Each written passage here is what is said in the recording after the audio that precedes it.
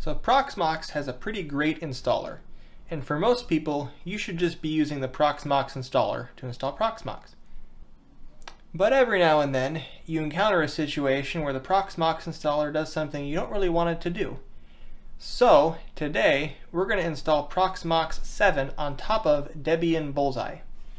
And we're doing that because this little guy here has eMMC storage that Proxmox's installer doesn't agree with. So the most common reason to install Proxmox on top of Debian is because you want to use a custom partition layout for the boot partition. And that's my reasoning in this case too. Whatever your reasoning is, you can walk through it with me. Proxmox has a guide on their website for how to do this with Proxmox 6 and Debian Buster. And there's a couple little minor changes for Proxmox 7 and Debian Bullseye, and I'll be sure to point them out. Yeah, like and subscribe. He can rub his head on my thin client. So here we are in the Debian installer. We're going to click install and run through the install process. It's just like any other Debian install. You basically pick nothing except the SSH server. And then once the install is finished, we install Proxmox on top of it. So I'm going to call this node PVE 3040 because it's my Dell 3040 and I'm going to use it in a video coming up. Root password.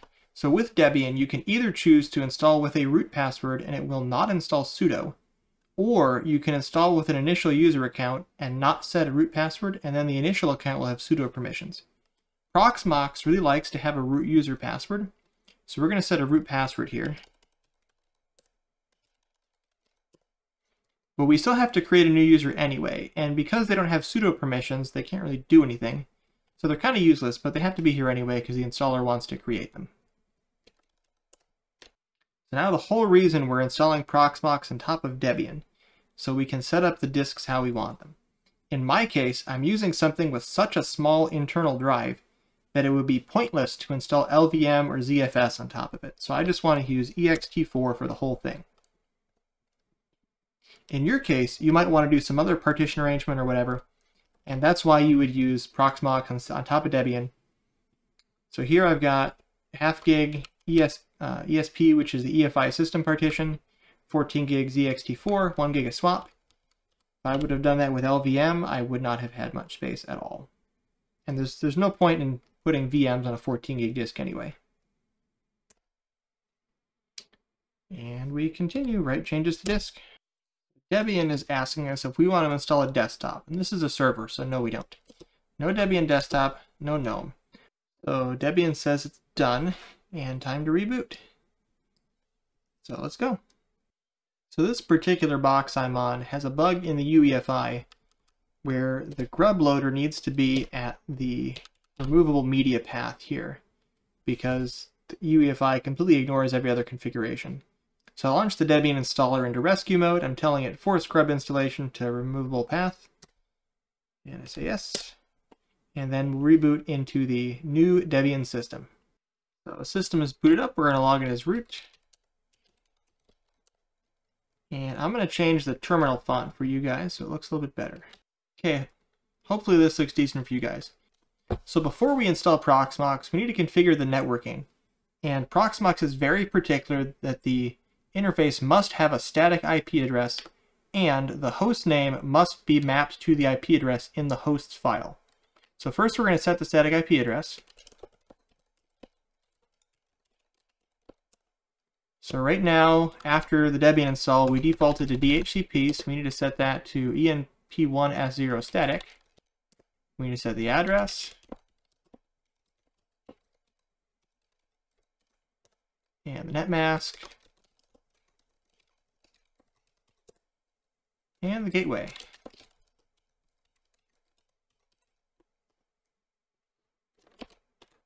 Now we need to edit the hosts file so Proxmox is happy. So by default, Debian has this line here for PVE340.panel.net. And this line is correct, but the address needs to be what the static IP address is, which in my case is 172.27.1.154. And up here it also wants localhost.local domain.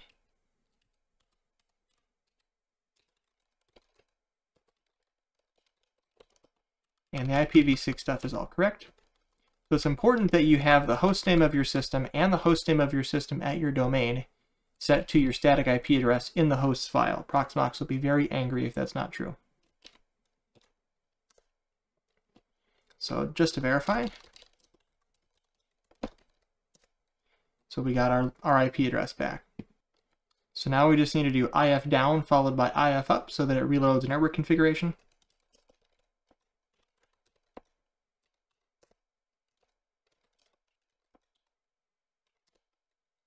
And then check our IP address.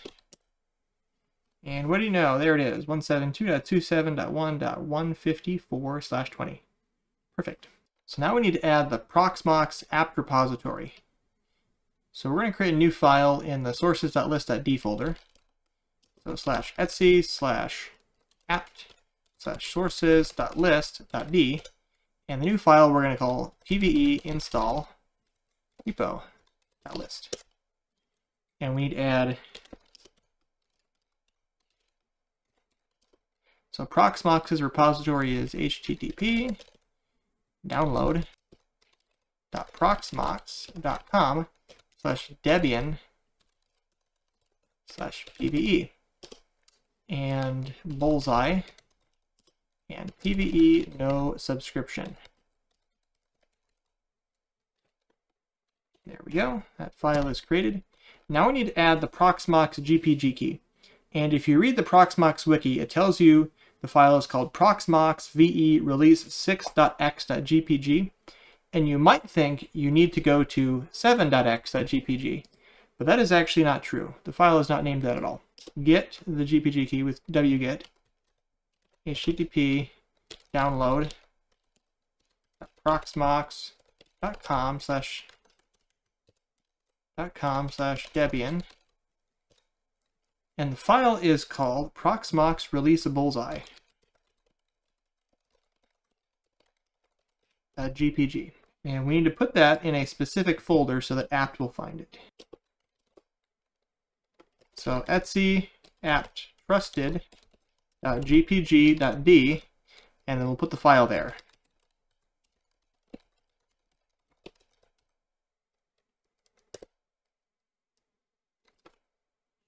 So we downloaded the GPG key for this. Now we can apt update, and it should find the new repository, and it did.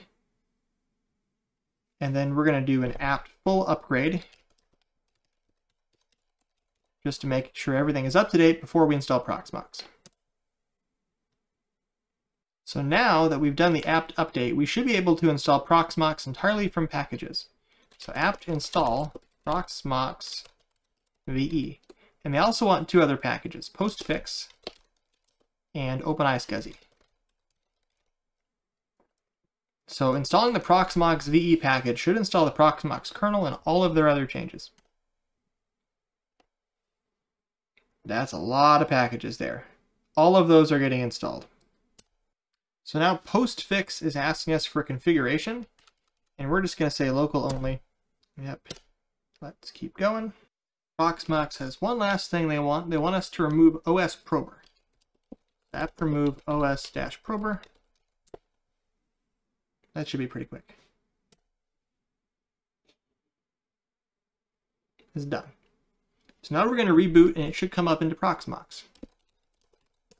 So it still says Debian GNU Linux, but if you look, it's actually loading the 5.13.19 PVE kernel. So it's loading the Proxmox kernel like it should. Just the grub entry doesn't say Proxmox, it says Debian. So here we are. Welcome to Proxmox virtual environment. Now we can hop over to the web browser and finish setting it up. So we get the usual warning because Proxmox defaults to a self-signed certificate. So we say continue. We log in as our root account that we set up during the Debian install. And there we go. So we have local storage on disk. We don't have local LVM or local ZFS because we didn't set those up, but we're good to go. So if you actually want to use this for virtual machines and containers, you should go over here and fix the networking. So we created networking that has ENP1S0 set up with an IP address. And normally in Proxmox, you would create a Linux bridge and then assign the IP address to the bridge instead of to the interface directly. And that way you can bridge your virtual machines and containers. So I'm going to do that here. So I'm going to remove this and we have pending changes, so we can't apply anything now until we fix our entire configuration. So now we're going to create a Linux bridge.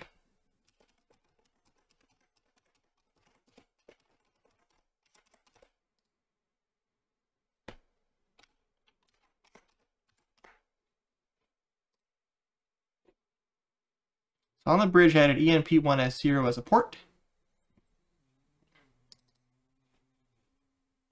Now we're going to apply configuration. Look down here and see what it's going to do. So it's going to remove auto ENP1S0 and static.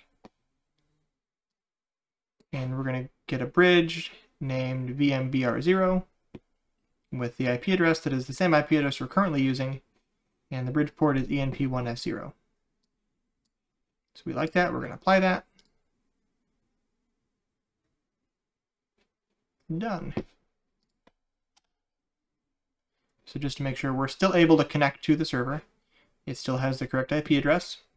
So now we're ready to use this.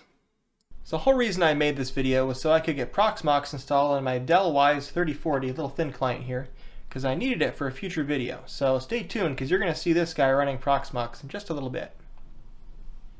Yeah.